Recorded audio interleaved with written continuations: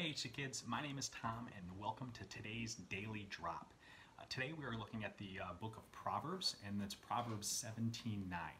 And Proverbs 17:9 says that love prospers when a fault is forgiven, but dwelling on it separates close friends. All right, so we're talking about friends today. We're not talking about family. Family would be our brothers, our sisters, half brothers, half sisters.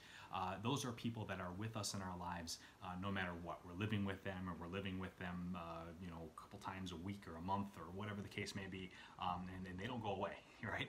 We might get in arguments with our brothers or sisters, but they're still going to be our brothers or sisters at the end of the day.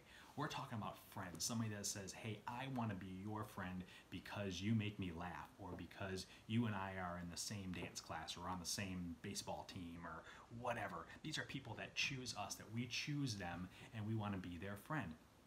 But when we have a disagreement with a friend, we just have to be careful how we handle that.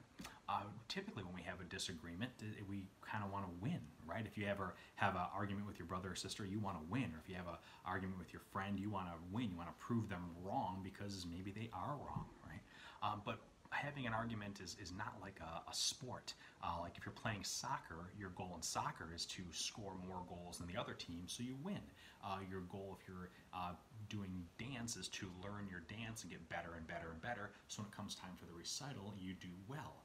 Same with an instrument. You want to get better and better and better, do well at the recital. You want to win. Arguing with our friends is not about winning. It's never about winning. It's that winning is never more important than the actual relationship that we have with that friend.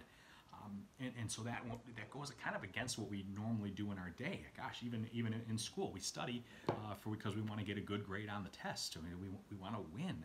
So thinking that we have to not win, it could be kind of hard for us sometimes. But God wants us to have friends in our life. God wants us to have relationships in our life, and we're not going to have those relationships if all we do is spend our time proving people wrong, right?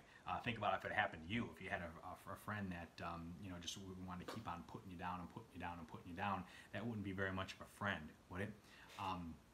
So our goal is to have friends. So what if we did that? What if let's just say our friend told us that it was 2 o'clock in the afternoon, and when it was only 1 o'clock, and we're thinking maybe it's a recess, or maybe school's almost over, or if you go to school at home, maybe your lessons are almost over, and you think, I don't think it's that late in the day, I think it's earlier in the day, and you go through and you find out, well, they were actually wrong. It was actually the wrong time, and you showed them that they were wrong.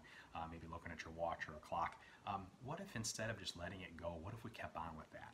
Gosh, remember what you did. Remember that. Remember when you thought it was the wrong time earlier today or the next day. Do you remember yesterday when you actually thought it was 2 o'clock when it was actually 1? Man, was that ridiculous. How would that friend feel? Would that friend still want to be your friend, or they really want to choose other people to hang out with? They would choose other people to hang out with.